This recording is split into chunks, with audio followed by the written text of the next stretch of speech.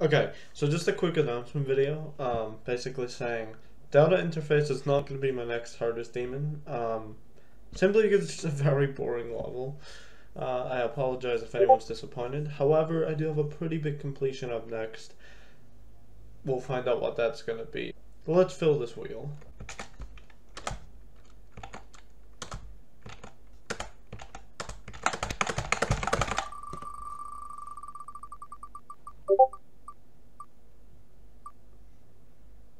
Oh my god! Who saw that coming? Okay, yeah, I already said this in Discord. I'm gonna try Jump to Bloodlust. I've been doing a little bit of practice on it. I think I can do it. It's gonna be difficult.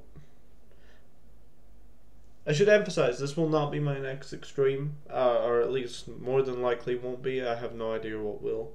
I've been playing a little bit of Sakupen Hell. Might be Clinical Depression. Who knows? We'll find out.